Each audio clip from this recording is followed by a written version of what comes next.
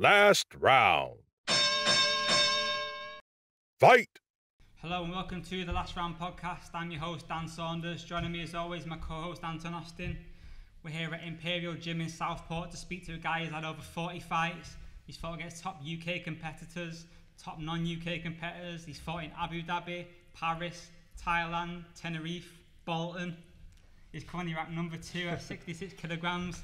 Jack Kennedy, thanks for inviting us along. No problem. So as I said there, you've fought in a lot of different countries. How does fighting abroad compare to fighting in the UK where you've got your home fans with you and stuff? I like fighting in England. You've always got that support of family, friends, which is good. Gives you a bit of a boost in the fights. But yeah, travelling around, seeing the world, that's really what you want to be doing. Really, I've been lucky to fight in some really good places.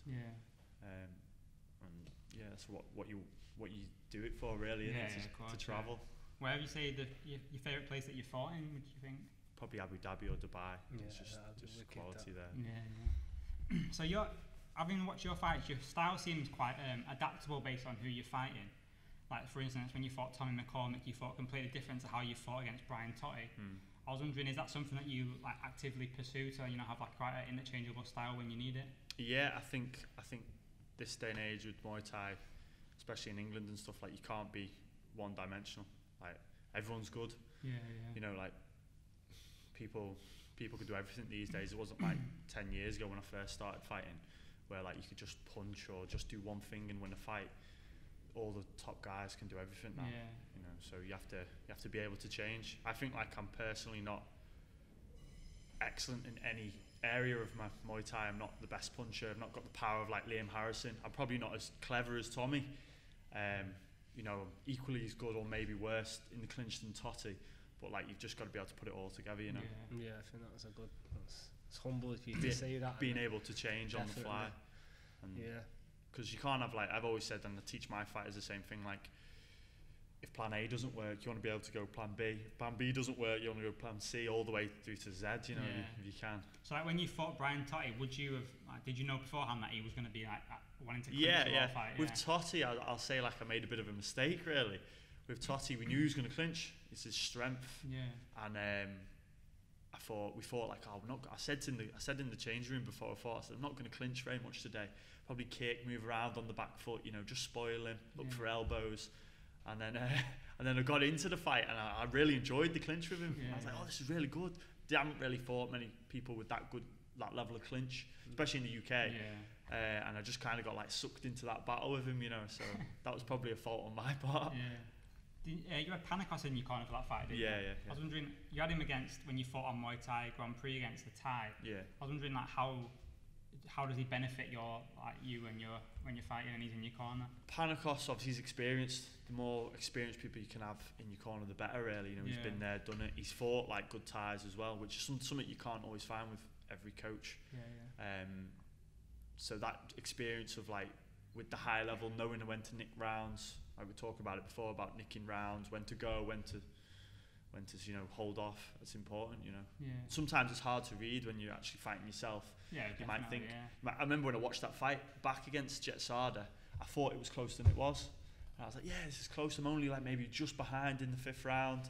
And then when I actually watched the fight back, he'd done enough to win maybe 3, 4, and 5 quite convincingly.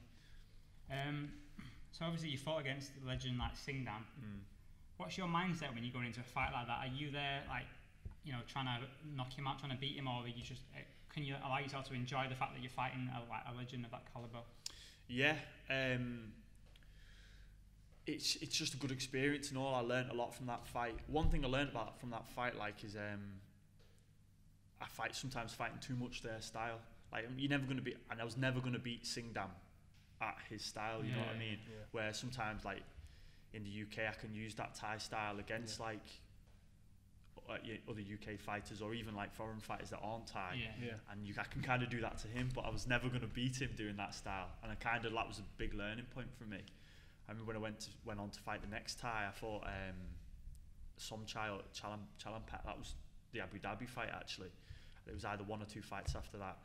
I was really aggressive against him, trying to tire him out, and this is where it's like I'm adapting more of this like Muay Thai style these days. Because the Thais don't like it. No one likes it. You tire someone out, it makes it can make it easy for you. You know. Would you say you gained massive confidence after fighting Singdam and then going on to your next fights? You know, you went 5 rounds with him. I realised that like they're all human. You know, I could hear him getting tired. I could hear him when I landed certain shots. It actually hurt him a little bit. You know what I mean? Where you think he's like some superhuman, and you're not going to be able to do anything against him. Same thing with his body kick and stuff. You know, he's meant to have one of the hardest right kicks in Thailand, and it was hard and it did hurt my arm and stuff, but it wasn't as hard as ever what you think it's going to be. How did that fight come about then? It was a pull-out.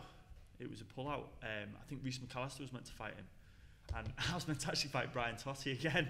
And I pulled out on him again. But I feel sorry for Brian. I keep doing it. I apologise to him every time I see him. I pulled out. I was meant to be fighting Brian, I think, on a show in Liverpool, and Calder rang me up and said, "Would you be interested?" And I was like, I might not get this chance again. And Darren understood, like, and obviously Darren being a fighter himself, you've got to take opportunities like that, haven't you? And that's how it came about. I took it on, I think, about a week and a half or 2 weeks' notice. Wow, not long. No. But we're always fight ready, like, to a degree. So I wasn't, and I was already training to fight Brian anyway. Yeah. So I wasn't like unfit or anything. Yeah. Is that the fight that you'd say that you were most proud of, or perhaps maybe a different one? I don't know. People have asked this to me before, like what's my favourite fight, or I've not really got one particularly favourite fight.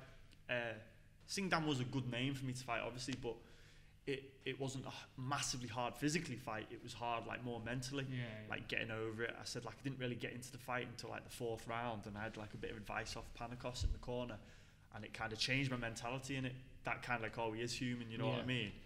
And it gave me confidence fighting him, but I lost my train of thought then. What was the question again? What fight you're most proud of? Oh, proud of, yeah. I don't know.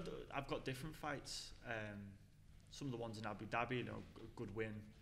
I had a good win against that Somchai when, my own team there at Sitsumphanong, and because we were both Sitsumphanong, I was Phuket and fighting against the Bangkok one.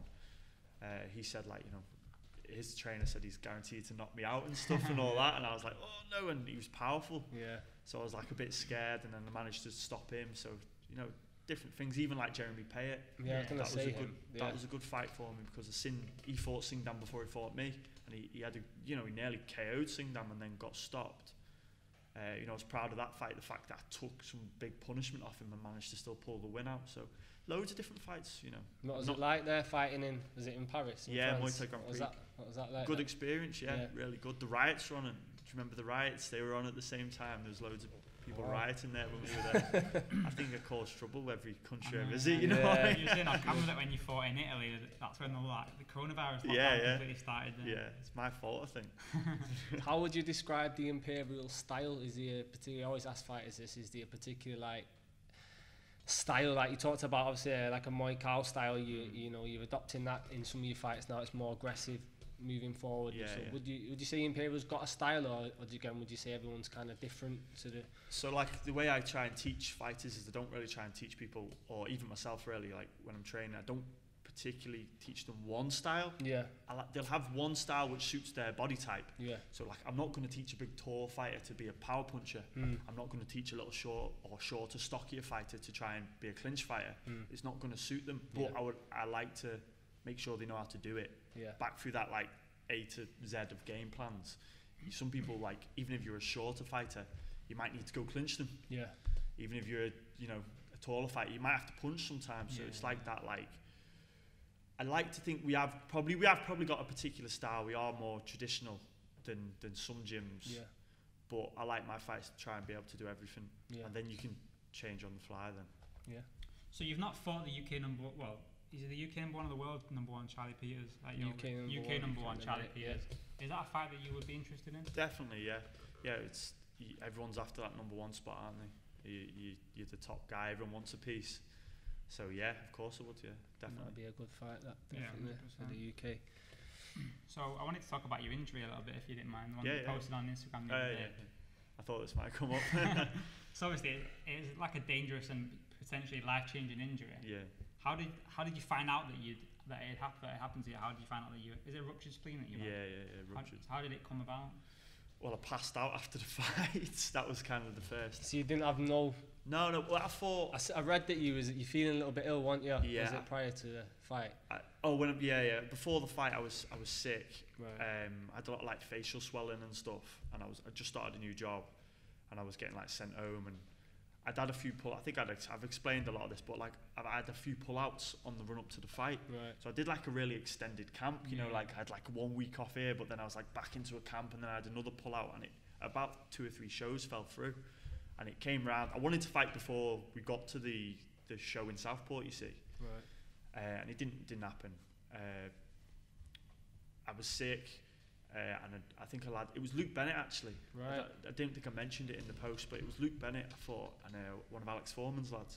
He took the fight like fairly short notice, probably about 2 weeks or something. Yeah. And I really wanted to fight. I was sick, and I just like, I'll still fight. And you can see I've got the weigh-in pictures and stuff. You can see I'm like you're drawn in anyway on a weigh-in day, aren't you? But I'm like ghostly white. I know I'm pretty pale anyway, but I was proper ghostly white. Just went through with it and he caught me with a kick in, I think it was the first round, and it just really winded me. And it wasn't like a big kick. I've watched it back and I've been looking at the video, and I've been like, I can't really see where I got hit, but it must have been that kick. And it just felt like I got winded badly. He tried to like jump on me to stop me and got saved by the bell. And I managed to turn the fight around and get hold of him and knee him a bit, and I think Alex threw the towel in round 3. Right. And then I just like felt like sore, and sat around, watched the show, and as on the way home I just like passed out with walking home, which is we're only about a mile away from the Prince of Wales, you see. Right. Passed out, ambulance jumped in, I was fine, I felt alright, I just kept being sick. Got to the hospital, stuck me in like a bed for a couple of hours, I think it was about 2 hours, and the nurses, like, because I'd been fighting and stuff, I think they didn't really not believe I was as badly injured as I was, but like they just didn't give me as much attention, and they just said, he'll be alright, he's been fighting the dickhead, you know what I mean? You know? And my heart rate was going up and down, and I kept throwing up, and then my heart rate spiked, and then it just flatlined. So must have got rushed next door, and I woke up after they must have defibbed me, you know, to wake me up, and I had like probably about 8 or 10 people around me, all like putting needles in me and stuff, and I can remember it all quite clearly. And then they just rushed me through to emergency surgery. I think I was quite lucky. There was a doctor there who's wasn't normally on the emergency what is it called? A&E. A&E. And he'd seen the injury before in a car crash and rugby accidents and stuff, and he did the ultrasound on my stomach. And that's what kind of like, I know what it is. It's like just the top here, just it's like under your rib here. So I think I was quite lucky really. And then he rushed me through, cut me open, and then managed to repair it. Normally they like just whip it out straight away, and you have to be on your antibiotics for the rest of your life. So I was lucky. Yeah, very lucky. How did the injury kind of change your mentality towards fighting when you were back fit again? Were you just straight into the gym again, ready to fight? Or I was, to be honest, it made me hungry, because I didn't want to end my career on that as well, you know. Like family and stuff were dead worried, and I was like, no, I can't let this be the end of it. And I've only just started. It was only like it was my first C-class bout, so it was in total it was my 4th fight, I think. I'd done 3 in shin pads before that. So that was like, this can't be the end, you know, I've got to go through. And I think like it helped me recover that, because what happened was like I had it marked on a calendar. I can go back to, not even like they said I couldn't go back to the Thai gym for like months, but you can go back and do some like light exercise, and I had like a membership to the DW, so I went back and did like a little bit of bench press on the machines, nothing free weights. Because I went super I've skinny, seen that you man. lost a lot of weight. I think it was like 58 or 57. I couldn't eat or anything for ages. I was only saying something, I didn't go to the toilet for like 12 days or something, Joe, because they took everything out. Just nothing worked, and it was just like throwing up. It was horrible. The recovery was much worse than the injury, to be honest. Do you think the weight cut had an impact on it? Could have done, Because obviously, you know, your body's weak after weight, that's when you're more prone to get ill. I was fighting. I think I took the fight at 64 kilos, but I was much closer to my weight. Right. I think it was just a sickness, but it could have been from the fact it was an extended fight camp, Yeah. and you know, be training a long time and we're training really hard. Didn't know when I was fighting, and I would just run my body down. Yeah. And just maybe caught like a little virus or something like that. I think that's the worst thing you can get, isn't it? Even just a normal flu, like weeks before a fight, just your immune system, it's not good. You feel sometimes, like that last week, you feel ill before. You know, I can feel ill and I'm not even sick. I'm just weak and drained, and especially that like last 4 or 5 days. So it could have been a couple of things. I can't pinpoint it. Still to this day, don't really know what it is. Can't pinpoint it on one thing. I did this or I got sick here. Did you have any sort of fears going into fights? Obviously, your first fight back after that. Yeah, definitely. Getting kicked on it, and you know. Yeah, I fought in London on a KO show, and I fought a guy from the KO gym, and I remember watching it. It was at the York Hall in Bethnal Green. Right. We drove down and did the same day weigh-in. So I dieted really hard again on the run up to the show, and I fought a little bit heavier, and I was like, I hope I'm going to be all right. And I think the nerves, I like actually had pain where it was. You know, like as I was in the back, I was like warming up, and I was like, it's hurting. Why is it hurting? But I think it's just nerves, you know. Do you think it's getting in your own head a bit? Definitely, yeah, definitely. And I thought that was like a good turning point for my fights as well, because I fought clever, where normally, especially like the first maybe 10 fights, I was really aggressive with a lot of, especially early doors. I had a few like good KOs early, so I just thought I was like indestructible, going forward. But I fought clever and it worked out really well for me. I didn't really take much damage in that fight. So was everyone, the whole, obviously, was still rarely new fighter, did nobody at all know about this injury? Is it literally just... Well, obviously... Well, as in the Muay Thai community in the UK, no, I kept it quiet, really. I didn't really like my close friends and stuff did, and people in the gym and my trainers and stuff. But I didn't really want to tell too many people. I was a little bit maybe like embarrassed about it, really, as well, especially at first. Didn't really want people to know. And also, in your head as well, you think, he's weak to the body. Yeah. People might try and target that. Yeah. And, so I didn't tell anyone, and obviously it's not trouble. I've not had any trouble with it. I've taken big shots. I think it's a good, very good story for even younger fighters and stuff like that. You could go, hopefully not, fingers crossed, but a similar experience, and you're now fighting at the top level and you've overcome it, and mentally you must have grown a lot through that experience. Yeah. It's just one of them things. I always say, like with Muay Thai, like it's a hard sport, innit? It's probably one of the hardest in the world in terms of your body. Yeah, you're gonna get injured. Like it's a good thing to, like when I first started fighting, I'd said to myself, well, I'm gonna break bones, I'm gonna break my nose, I'm gonna probably get KO'd. Yeah, you just come to terms with it, and it's when I think people think that's not gonna happen to them, and then when it does, it's a big surprise. Yeah. Where I kind of like I'd already come to terms with, I'm gonna get injured badly. I'm gonna get KO'd. It's gonna happen eventually, especially if I want to stay in it for the long term. Yeah.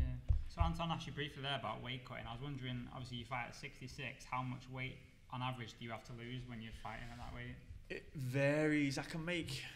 Have you fought lighter than 66? 63, yeah. 63, yeah. I fought 63 a couple of times. I don't like making 63 unless I have to. Or it's a good fight, or, usually if it's a good fight or the money's good or there's something on the line, I'll make 63, but I don't particularly enjoy making 63. It's pretty hard. 65, 66, a little bit more comfortable. It's not nice, but it's more comfortable. I try to keep my weight down in between camps. I try and stay active as much as I can, and that helps me keep my weight down. I usually walk around my weight roughly in between about top end 73, 74. Try and walk around about 71, 70 kilos, fight 65. Right, so you're not got that much to cut at all, really? No, I won't. That way I can enjoy fighting as well. I think like people who don't fight often, they'll balloon up weight, and then you've got to spend 8 weeks of a camp dieting super hard. You hate your training.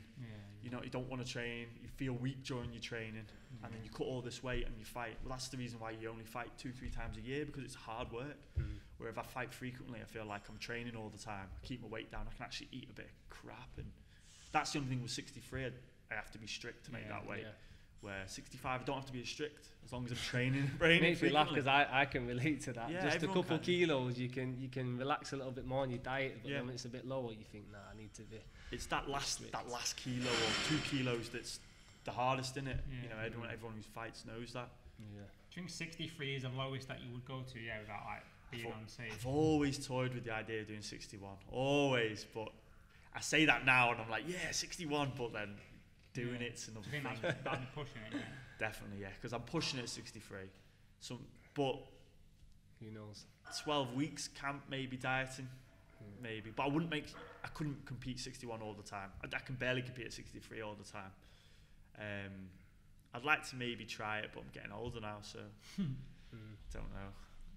So currently at Imperial, you're the main fighter, and also you're a coach here. I was wondering if there's like any added pressure, you know, if like your fighters looking up to you and stuff like that. You know, you're kind of moulding their career. Yeah. It's difficult. There's pros and cons to it. Obviously, when I was just working and then looking after myself and stuff, I didn't have to think about anyone else. Yeah. Just focus on my training. Wasn't running the gym. I had some, people above me. Matt Thomas was doing all behind the scenes and all that, taking me to shows, taking me to weigh-ins and stuff. I didn't. It was easier in a way, but it's easier now in a way because I've got more time to train. But I've got to look after other lads as well. You see. Yeah, I enjoy it. I couldn't see myself doing anything else now. Like, do you think if like you were to fight on, say, a Yakao show and one of your fighters were to fight on it, do you think that would be problematic for you? Or do you think it's happened 2 or 3 times before already. Yeah, it's difficult. This is why people like Panikos have got other people around me that'll come and help me. You know what I mean? Which is really important. That's the hard part of it. I've got to get people to train with other people and stuff so that they have confidence in other people in the corner as well. Obviously, I'll always try and jump in, but there's shows where I've had like Jack Maguire and stuff, and he fights on the main card, and I've been on myself, and it's difficult. Because I remember you saying that you fought on the same card that Paul fought against a few times. The Superbank card, wasn't it? Yeah, when you Superbank, fought,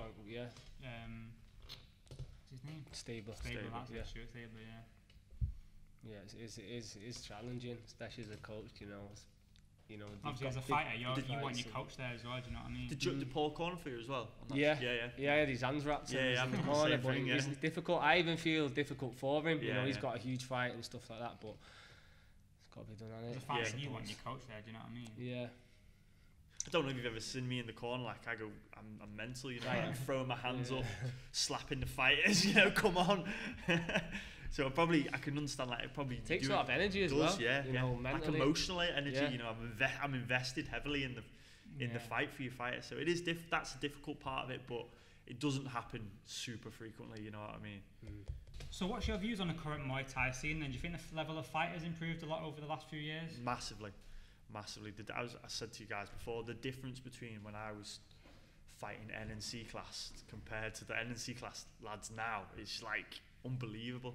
I've got lads in the gym that are working on stuff who are like interclub level or like 1 or 2 fights that I wasn't even thinking about till I've had like 15 fights. You know what I mean? It's brilliant. The juniors are amazing. The lower level lads are amazing. You can see like fighters rising through now that are just killing people. Quality. Yeah, it's really good. My next question would be about sponsorships. Really, like, do you find it hard for people in the Muay Thai scene to get sponsorships for their fights and stuff like that, and for the camps? Yeah, it's more difficult than say boxing or MMA, for example. But this is where because of the spotlight's not on it as much as it is. It's not as a publicly available sport, is it? It's a bit of a minority. Even though it's growing all the time, it is definitely not as big as boxing or MMA, and it's probably going to be quite a long way off before it is. So the fighters are getting less attention, so then there's less reason for people to want to sponsor them. You know what I mean? That's like it's important, especially for fighters these days. And I know a lot of people like laugh and joke about it, but you've got to build you've got to try and build your fighter profile up, and this is why I was saying to you guys before, stuff like this is brilliant for especially younger fighters coming through to see like, oh yeah, you don't just get given opportunities. You've got to kind of, I'm here, look at me, I'm here, or I'll fight him, I'll do that. And then people think, oh well, yeah, that might not be a bad fight then. Rather than just being the guy in the background quiet and hope stuff comes to you. It might do, but it's not always gonna. Obviously as well with these like fight companies like Yakao and Muay Thai Grand Prix, if you're kind of like a low level card fighter, you're going to be getting a certain amount of money every time. But then if you can build up your profile, it's like, you know what I mean, you can start demanding more, because obviously it is a dangerous sport. Taking a lot of risks. Stuff like that. Like I've never been, the money's never been a thing where it's like, oh I'm not fighting unless I get this much. Yeah, I know fighters like that, but same thing again. You fight 2-3 times. If you want to do it for the money, then the money might only be there a couple of times a year. Where I'm, I've only like 40 fights can be like considered a bit experienced, but like I don't feel experienced yet. So I want to fight as frequent as I can, and plus time's ticking. I don't want to be on these fights. I started late. I only started Muay Thai like just before I was 19, 20. That was late to me. Some of these kids these days are doing 8 years old. Yeah. They've had 50 fights by the time they're 12, especially in the UK. And in Thailand, it's even more, Yeah. So like, I would just want to fight as much as I can. So you do take, sometimes you're not going to get paid as well, but if I fight 6 times, 8 times in a year, I'm still going to earn more money than I would. Yeah. Just sat there complaining. Yeah. I think like when we spoke to Tommy McCormick, he said like he's had fights where he took like £200. I think it was against Alex Bublé just because he needed a fight, so he just took £200. He's a fighter, isn't he? Yeah. He's had a lot of fights, the thing with Tommy, like he's fought a lot. Sometimes you just do want to fight. You just get in there, fight. It's not always about the money. If it becomes about the money, you may as well do what a lot of lads are doing, go into MMA. Because it will be, the money's getting better, but it will be another 5 years before you start seeing more money coming into the sport more frequently. I think if it was maybe like make a TV deal, or even like how Muay Thai Grand Prix got on UFC Fight Pass, I think that's like could potentially build for fighters quite a bit. Definitely. Have you ever thought about transitioning over to MMA or anything like that? Or? I like the jiu-jitsu. I've done a bit of the jiu-jitsu. I actually did jiu-jitsu, like a Japanese style jiu-jitsu, before I even started Muay Thai. I did a bit of MMA before I started Muay Thai. I like that, but I don't like the striking style. You fought a few times in the MMA gloves? In the little gloves, about 2 or 3 times. How do you find that? The thing that I thought, especially like MX and stuff, it's Muay Thai with small gloves, where MMA isn't Muay Thai, is it? No. Like the style's completely different, they jump in and out, and I don't particularly like the stand-up in MMA as much as I like the stand-up in Muay Thai. Like they move away, don't they? Muay Thai is a bit more stationary. They rely on defense and stuff. It doesn't suit me, and plus, like, if I was to do it, I'm just gonna get taken down, aren't I? The jiu-jitsu is never gonna be that good, especially if I've only started it, like, done bits and bobs. I think that's a problem with a lot of like UK-based MMA fighters, though. That say in America, these kids, they're in high school, they're fighting in like wrestling tournaments throughout high school, college, and we're coming over like as mainly strikers. Like they are gonna get found out a lot of times. Definitely, they're not gonna. It's exactly the same as the A to Z game plans, isn't it? They know you're gonna be good on your feet, take them down. You're not gonna be as good there. Spoke to a few MMA fighters as well, haven't we? And we've talked about even just the technique of kicking. They say, we're not necessarily going to turn our hip too much, and we're going to kind of pull our kicks a little bit because they're afraid of the takedown. Get caught, it's quite different, isn't it? The way striking department. So I like watching MMA. I just don't. I think it's too old, man, to be fighting in it. I think I know a lot of the lads are older, but like you said, then the older lads are fighting, but they've been champion wrestlers when they were like young kids. They've had and that's important. I think it's better to do it the other way around than to do it Muay Thai, jiu-jitsu, or the wrestling way. You need to have like a stable or strong foundation in wrestling or jiu-jitsu, and then add striking. I think striking's slightly easier to learn than the wrestling. Once the wrestling takes a longer time to learn, and the jiu-jitsu especially longer time to learn, and then you can be all right with striking fairly quickly. Anyone can, some drunk guy on the street can throw a punch, can't they? And sometimes like the striking level in MMA isn't particularly that good. Only a few of them are starting to like really shine through. Israel Adesanya. He's quality striker, isn't he? And like McGregor's a good striker. But I wouldn't like to see them in a Muay Thai fight with a good Muay Thai fighter. No, it's funny as well because like we're saying about them with wrestling, you've got like I remember when Brock Lesnar fought Mark Hunt. Mark Hunt is obviously a glory, playing in glory in K1. Dynamite in his hands. Dynamite right hand. Brock Lesnar just picked him up and threw him down. Lay on him for 3 rounds, won the fight. And he obviously Brock Lesnar was like a champion wrestler. Alistair Overeem, there's Gohan Zaki, there's a good few kickboxers who've gone, not Muay Thai, but Dutch style kickboxing who've gone into UFC. When you fight a guy like Brock Lesnar, you get taken down, sat on you for 3 rounds, he wins the fight. It's difficult, isn't it? Because as a fighter, you want to win fights, but it's not always the most interesting fight to watch that. But you know, if you get an extra 10 grand for winning the fight, I'm gonna lay on top of you, aren't I? Yeah. You know what I mean? I'm not gonna strike with you. Yeah. I mean, we spoke to him about Diedrich as well. He fights in Glory now, and he says they've got that thing where if you win the fight, you know, you get a bonus. Do you think that is something that's missing in MMA? The kind of Muay Thai. Sorry, in Muay Thai, you know, the hunger to 100% want to win because you're getting this like a grand bonus if you win. Yeah, I fought in when I fought in Dubai. It was my purse again to win by KO. You know what I mean? Right. So like that's good. Yeah. You know, you're getting like 10 grand if you win by amount. KO. It's ridiculous. So like everyone's trying to kill each other. Even a lot of like MX and stuff and Max Muay Thai, they do that like super bonus. Have you ever stitches and stuff like that? The stitch bonus. Josh Hill's talking about it. Yeah. Mental, that, Is it 500 baht every stitch? I don't even know. Yeah, he said something like a tenner or something. Yeah, it's like 10-12 pound every stitch they get. Yeah. Have you fought on Max? I've not fought on Max. No. I've fought MX. I've done Super Muay Thai. I've fought in a few of the stadiums and stuff. Yeah. But it's good in a way and it's bad in a way because it's 3 rounds, which I don't really like particularly. But that was going to be the next question. Yeah, I don't particularly like the 3 rounds. Right. But it might bring more of that general public into it. It's a little bit easier to understand the 3 rounds as well from the scoring. It's more high octane as well. You've got to go. Why they only stood there dancing, teeping their legs in the first 2 rounds, which I understand why they do it, and I do it myself. But the general public were on about bringing the profile of the sport up and stuff like MMA. They don't want to watch that. Same as way they don't want to watch 2 people lying on top of each other. Same as way they might not want to watch or appreciate like a fight like me and Brian had with the clinch. We don't want to watch. They're only just hugging each other. With someone who like a proper Muay Thai purists will appreciate the level of the clinch. You got someone who's had 5 pints at the bar and just come to watch you. He's kissing probably each other. What they're doing. I couldn't show my some people will appreciate that fight in the sport of Muay Thai, but I couldn't show my family that fight with Brian Totti. They'd be bored out of their heads, wouldn't they? So you've got to sometimes go take risks, be more exciting. You've got to sometimes win fights. What's your views on? It's an interesting one. That's what I ask you. Obviously, at the minute you've got UFC, you've got Fight Island, you've got no crowd. Have you ever been influenced by the crowd to in Muay Thai, if you're at Yaka, you've got this fight with Totti, you fight him again and the crowd go forward. Definitely. Can you ever imagine a Muay Thai fight like that, with no crowd? Have you ever heard it? Obviously you've heard a Muay Thai crowd before, it's mental. Making look, and especially I couldn't be the only person in the corner with no crowd shouting on us. They think, who's this in the corner? I make loads of noise, me. The crowd definitely do G you up. It's mad. I watched. Who did I watch? That Gaethje.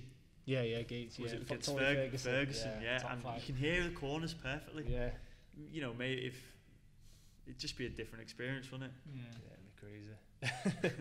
So I asked you before about sponsors. Do you have sponsors that help you prepare for fights? Like your meal prep and stuff like that. I've not got any like food sponsors. I've really want a food sponsor. If you're out there. If you're out there. I'm really hungry over here.